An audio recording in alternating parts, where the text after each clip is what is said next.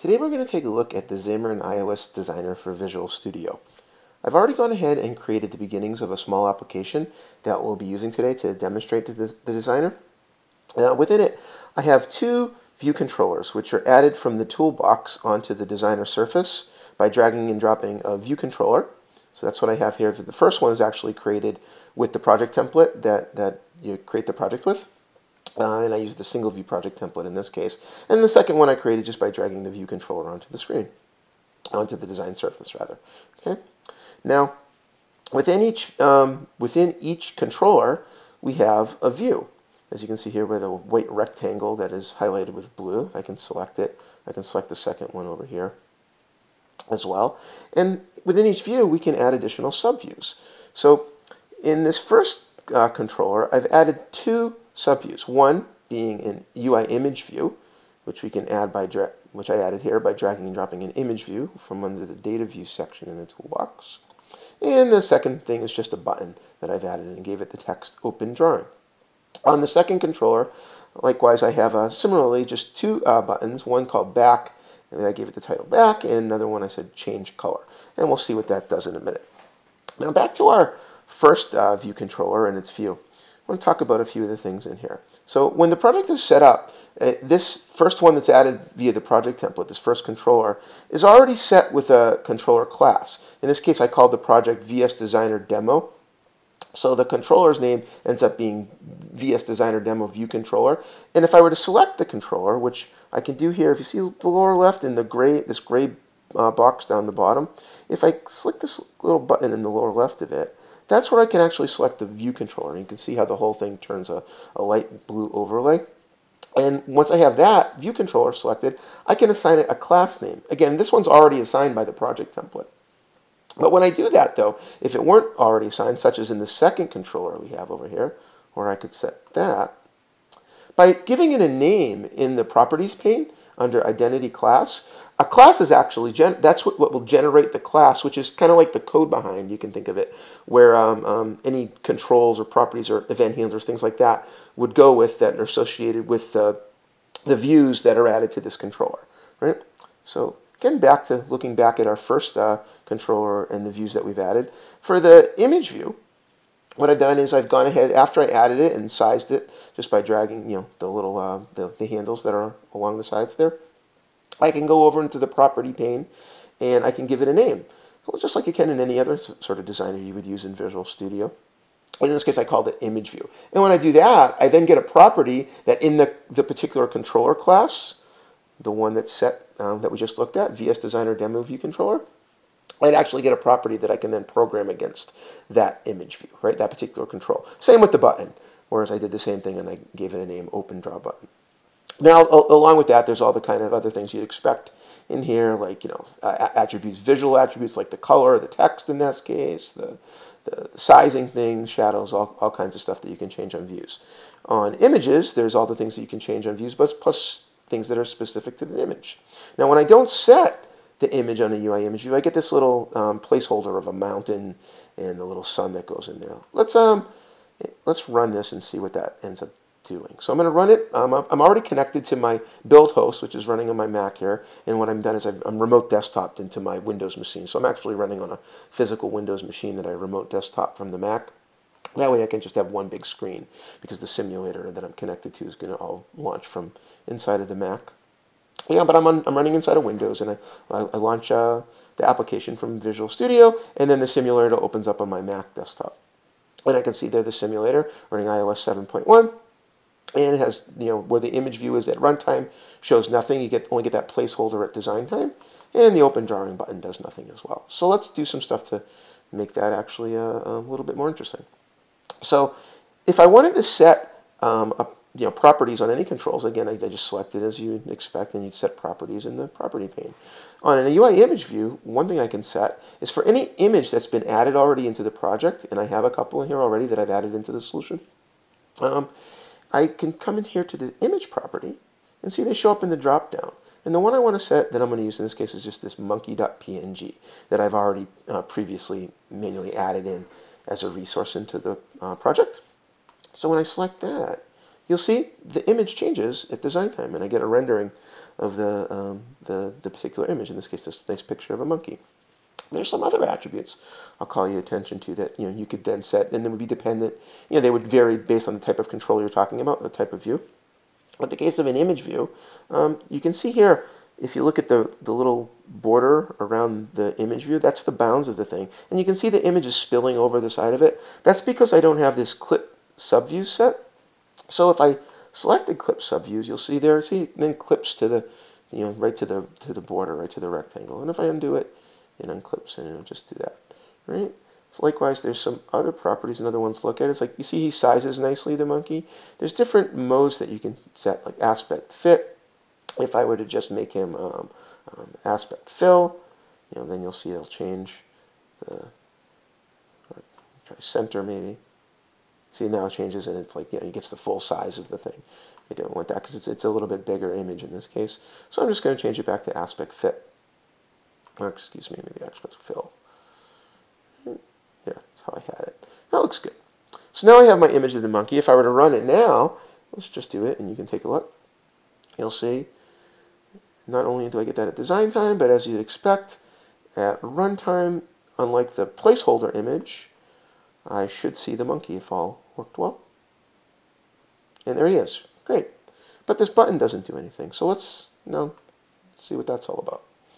So, and why did I add this second screen? So what I want to do here in this application is I have this image view, which holds an image, right? It's actually an instance of a UI image, a class from both UI image view and UI image are classes that come out of UI kit, part of Cocoa Touch, right? When I click on this UI button, though, I wanted to show to this second screen.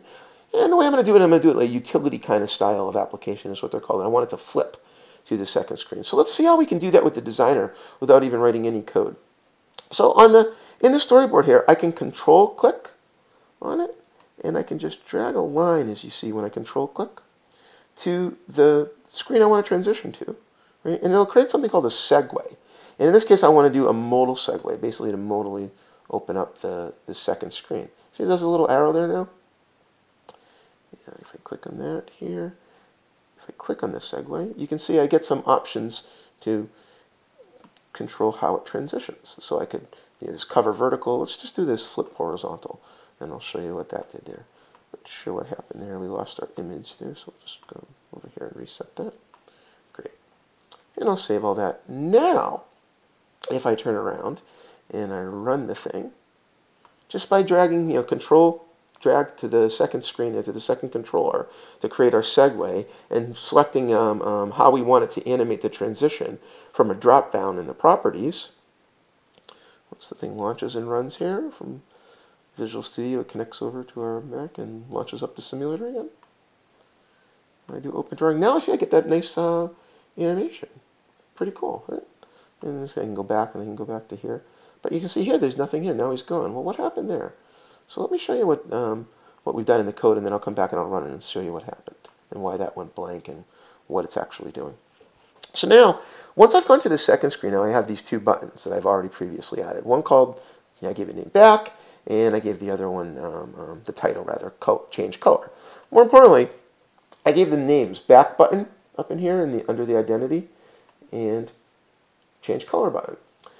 After I give them a name like that, and then I double click on it, what it does is it creates an event handler, as you'd expect. No more having to deal with outlets directly, if folks are familiar with that, like you would do from Xcode. You can just double click, give your controller name, double click on it, and boom, you're into your controller writing an event handler with code to handle the click.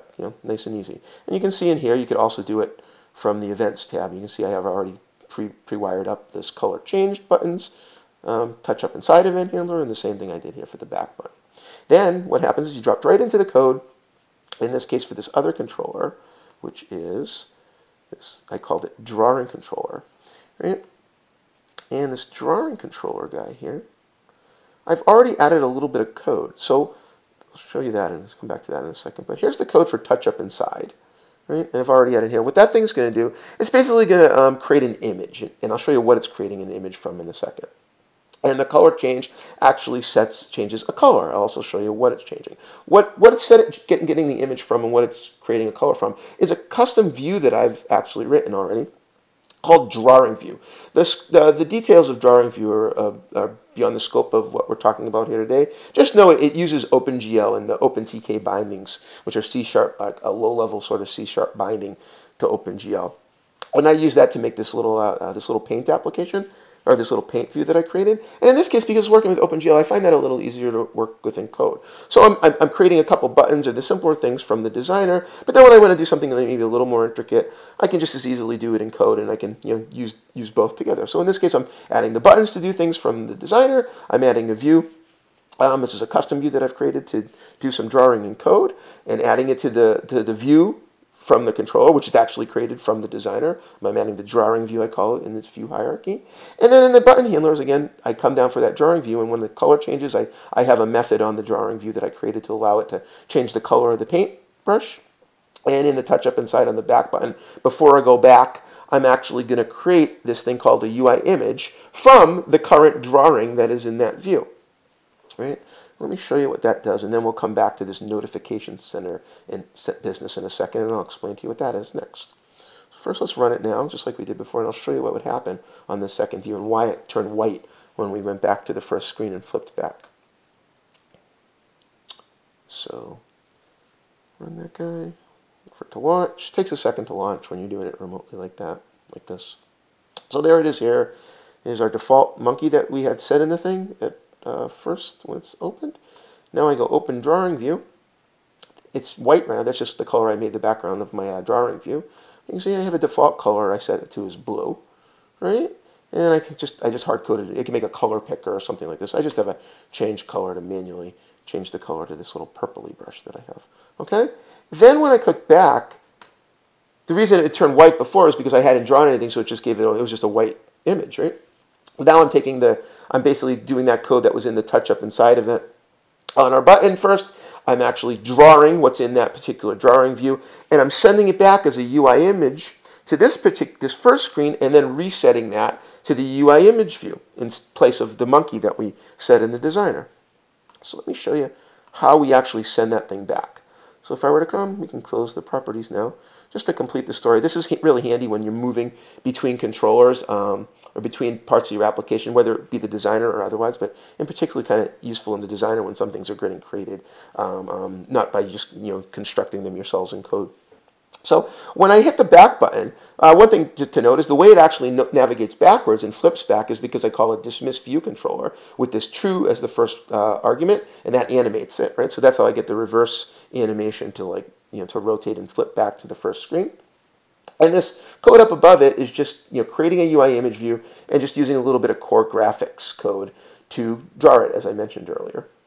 Once I have that UI image view populated, I use something called the NS Notification Center, which basically sends messages throughout the application to registered observers. It's an observer pattern, right? So I'm going to use the default center, which is the default NS Notification Center. Usually that's all you need to use. And I'm going to post a notification. In this case, I'm going to do it with a string, which is just a name. And I'm going to put some NS object, which is the base class of all the objects in Cocoa Touch. And in this case, the NS object I'm going to place in this notification to pass through to any interested observers or registered observers is the image, the UI image, right? And on the first screen, the first controller, you'll note when I created it, it gets constructed by the designer because it's created by the designer. So I have to have a constructor that looks like this that takes the in pointer.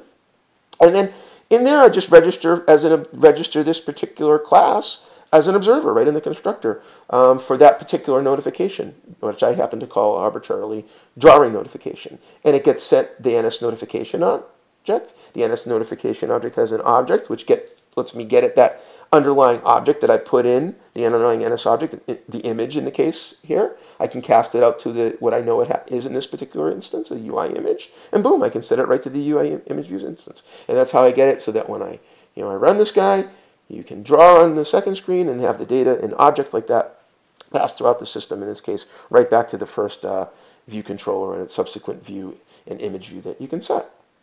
And we'll run more time to take a look. There's our default. There's the segue, which we get in that animate transition without writing any code. There's some drawing code.